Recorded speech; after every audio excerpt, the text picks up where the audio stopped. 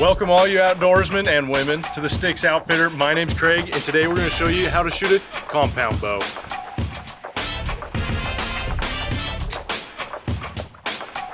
Kind of like that.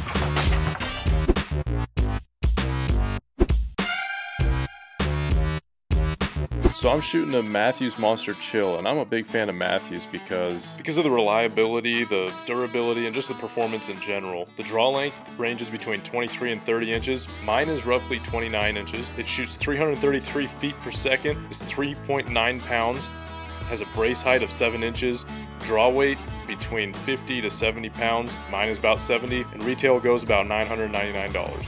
You're going to want to check your strings before you shoot. Make sure you get some wax on there if you have to. You'll see here that the strings can be a little bit frayed if they get too dry or whatnot, so just apply wax every so often. So let's just get straight into shooting. First off, you're going to start off with an athletic stance, as after all, we are athletes. We might be hunters, we might be fat, but we're still athletes. So you get a little bit of bend in your knee, lean a little bit forward into it, just like if you were to shoot a shotgun or whatnot, not too extreme, and even balance so you can pull back the bow.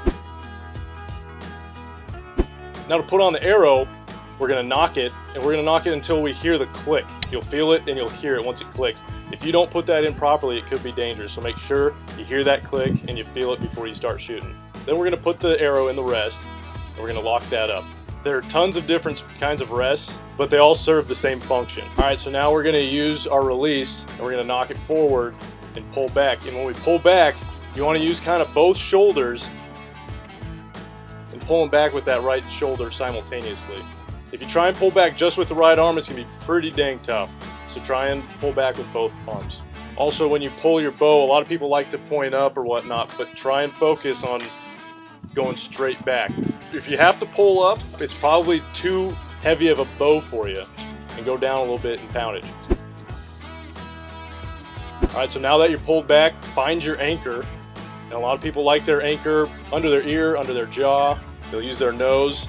I like to use my mustache. It's a great place to anchor. But just make sure your anchor is consistent. If it's not a consistent anchor, you're probably not going to be having accurate shots all the time. Alright, so now you're going to want to find that peephole. The peephole will rotate, so then it'll line up between the sights and your eye.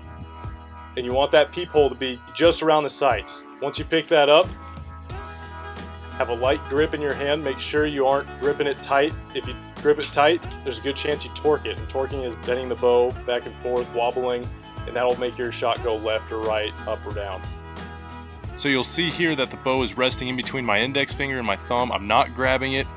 It's just resting there against my palm, and I'm pushing against it, kind of extending the bow away from my body. Kind of like if I was gently grabbing a crazy alpaca that was trying to attack me. Alright, no, that's a terrible analogy. Let's just move on. As a result, your elbow will bend out a little bit, and it'll actually avoid the common rookie mistake of having the string hit your arm. And the release I'm using is the Wise Guy by Spot Hawk. Now these releases, you can get totally different kinds of releases, but we'll go into that in another video. So before you release, make sure you have a light grip with your release hand as well. And as you can see here, the release is fully adjustable. You can lengthen it, shorten it, you can loosen or tighten the wristband, but make sure you're consistent with that length. Otherwise your anchor will be inconsistent, causing your draw to be longer or shorter, leading to an inaccurate and inconsistent shot. There are several ways to grip the release. I like to have my fingers pointing out. Now you can try out whatever's most comfortable, but typically you want to have the trigger of the release at the end of your fingertip, because that's where all the nerve endings are in your fingers. And when you pull back, make sure you don't pull it like a trigger. If you were pulling like a trigger of a gun, you want it to be nice and light. You don't want to yank or pull. You just want those hands to go down, or the fingers, you want those fingers to go down and just tap it. You kind of want it to be a surprise, so make sure your release is light. If you feel like you have to pull a little bit, lighten up your release. And after you release, make sure you keep that light grip in your left hand and let that bow fall forward. It's not going to hit the ground. It's just going to fall forward in your hand. What that does is make sure you follow through. A lot of people will want to grab it and pull to the left, and that means that's going to make your shot go left. And don't forget, if you're hunting or even competing, make sure you practice in different situations. 20 yards, 30 yards, 40 yards, more, whatever you need to do. And go up and down on your knees, whatever it takes, because when you're hunting elk or a deer, you're going to have to try different crosswinds, just put yourself in different situations. Start running, get the adrenaline going. You can't really replicate killing an elk, really. So just try and get that adrenaline up as much as you can. Have your buddy yelling at you or whatever it takes to get you pissed off and ready to kill an elk. Thanks for watching another episode of the Stakes Outfitter. To see more videos like this, how-to or DIY for hunting and fishing, click on that subscribe button up here and check out our other videos listed to the right as well. We got some DIY projects for bow hunters. And share with your friends if you think it's a helpful video. But until next time, keep hunting, fishing, and living in the sticks.